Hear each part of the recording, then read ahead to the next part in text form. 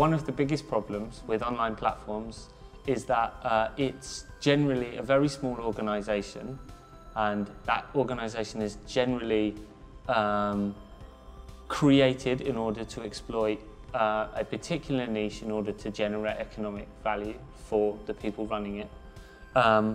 So it enables a lot of activity, but that activity is then governed by a very small group of people. So I think what we need is common ownership of common platforms. I do believe that there is a danger in creating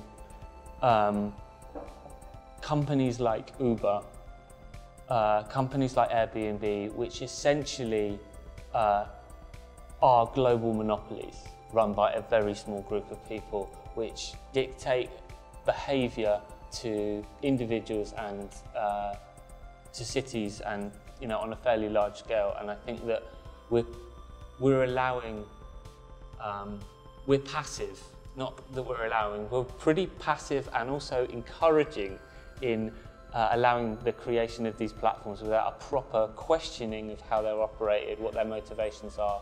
Is there other operation? Can I be a stakeholder in Uber? So why aren't the taxi drivers, why don't the drivers own the company? So when you sign up, why don't you become a stakeholder? And what I know the answer is because someone builds it, there's VC capital, and that's the engine which creates the company. But can we not have other funding mechanisms to create public benefit companies? So a transportation system is inherently important in a dynamic city. So why should this be in the hands of a company that's run from one place in the world where everyone's subservient to their set of rules? And then when it comes to the maker community, I work with and I know OpenDesk very well, but I think there are inherent governance problems that will be created the more successful they are, because they will be the brokers within an economic system.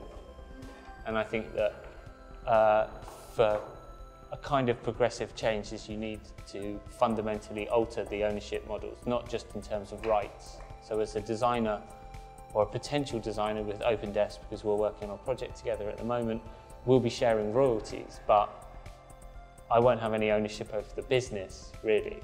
And the question is, should I have?